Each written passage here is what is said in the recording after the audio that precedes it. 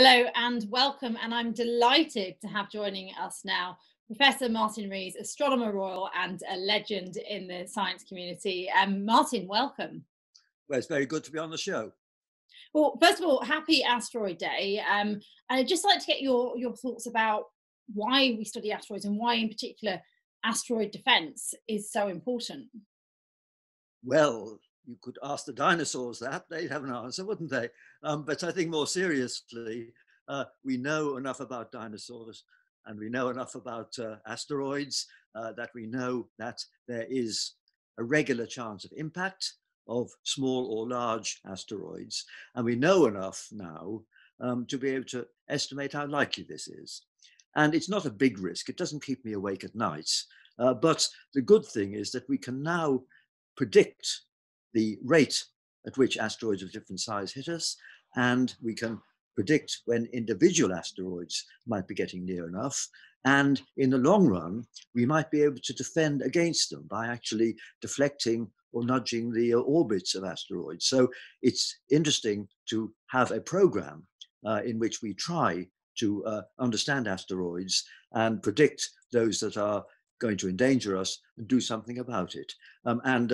If you were to think of an insurance premium, you normally multiply the probability by the consequences. And if you do that sum, then it's certainly worthwhile for the world to spend, I would say, a few $100 million a year in order to cope with the potential risk of asteroids, small though it is compared to other things we worry about.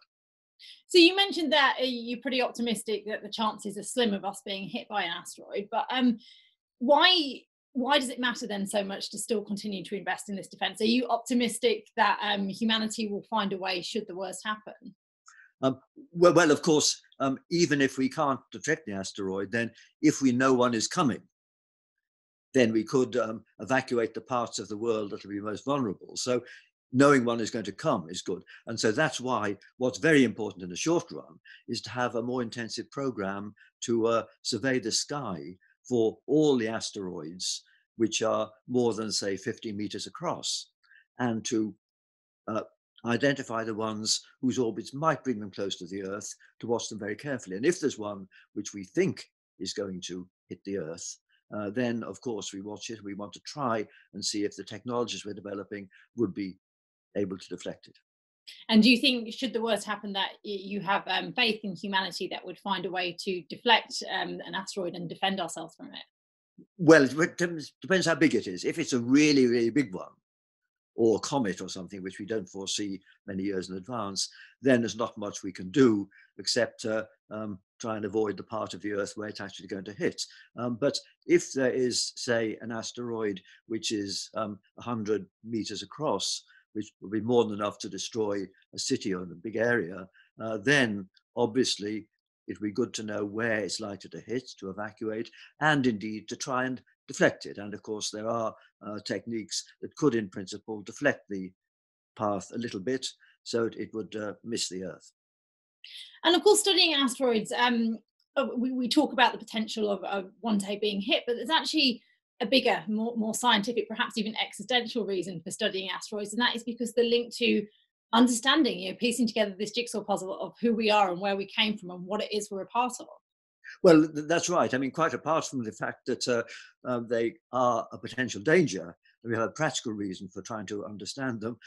If we want to understand our solar system and the evolution of the cosmos, then they're part of the story, obviously, because they're left over from the early days of the solar system, and we're observing all the planets. We can send probes to the other planets. We are now sending probes to asteroids. And so we're trying to understand the picture of how we formed. And this, of course, is a really exciting area of astronomy now, because of the realization that our solar system isn't all that unique. Most of the stars in the sky are orbited by retinues of planets. There are lots of other Earths out there, and we want to understand how we fit into this grander picture and how many other planetary systems there are which might also have life on them. So it's part of the exploratory quest to understand our place and our solar system's place in the grander perspective of the galaxy. And what would you say, this is a slightly unfair question for me, but what would you say to people who just say, well, asteroids are just boring lumps of rocks? Well, if you could analyze them in detail, their chemistry is very important. So if you're interested in how the solar system formed, then understanding what the asteroids are made of is important. And indeed, some people say they may have made of some valuable stuff, platinum and things like that, which you'd be glad to be able to mine. So some people say they're important for that reason. But I would say that obviously we want to try and avoid an impact by an asteroid. But even if we are just scientifically curious, we'd like to understand more about them.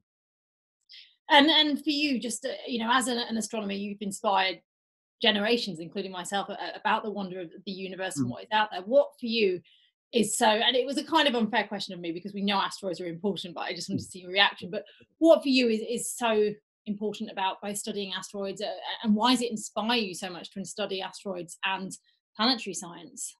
Um, well, of course, the planets are exciting. It's wonderful that we can send probes to them and maybe even send people to Mars by the end of the century. But I think the point about asteroids is we can study them close up. We can have a probe that lands on them because they're nearby. So we can actually learn about the origin of our solar system by regarding asteroids as fossils, telling us what it was like back then 4 or 4.5 billion years ago. So they're important for us who are trying to understand how our solar system began and why it's here.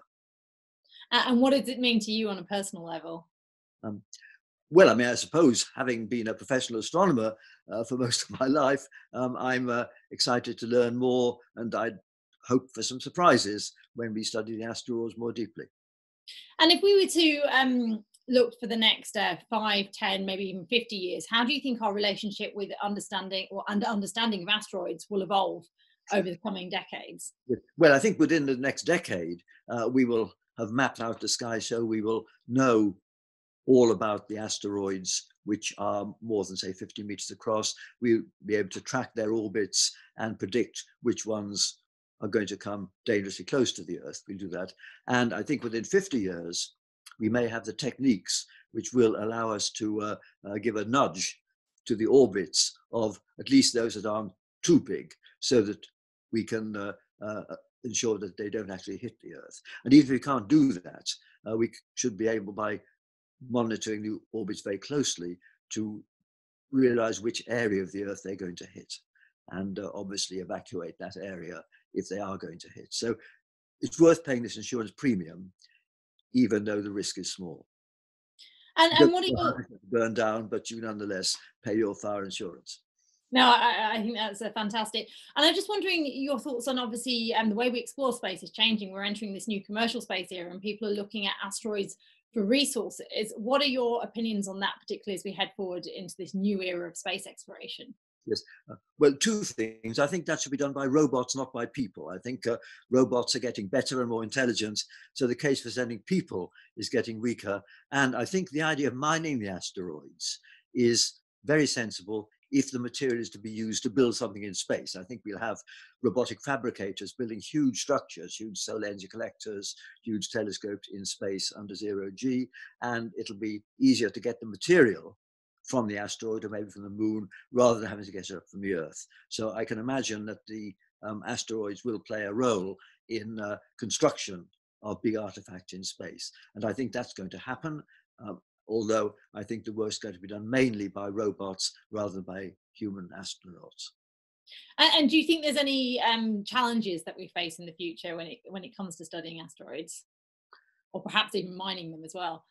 Um, well, I mean, I think obviously if we're mining them, we've got to make sure we don't break them up and make them more dangerous. And of course, if we bring the material down to Earth, we've got to be careful. But I think the mining is more useful if the material is to be used up there rather than if it's to be brought down.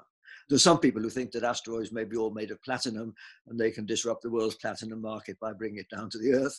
They could do that, but I don't think we should encourage that sort of investment. We should encourage trying to understand the asteroids and seeing what they're made of, seeing what they can tell us about the early history of the Earth, and also perhaps using their material as a way of building big structures in space.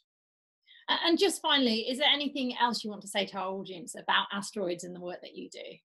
Um, well, I think when I talk to general audiences and friends, they're fascinated by the solar system and what we learn about life in space, etc. And asteroids, in a sense, bring it close to home. You realize that most of the cosmos is so far away that we only get very indirect evidence from it. But asteroids are links, as it were, between the terrestrial world and the world of the cosmos, because although they're away from the Earth, they're sufficiently close that we can think of them almost as we think of the geology of the Earth. I think that's a fantastic way to sum it up, that asteroids are this link between us and the cosmos. And I am so grateful for your time today. Professor Martin Rees, you've been an inspiration to many, and thank you so much for your kind words and great words today, and happy Asteroid Day. Well, and happy Asteroid Day to you and to everyone who watches this.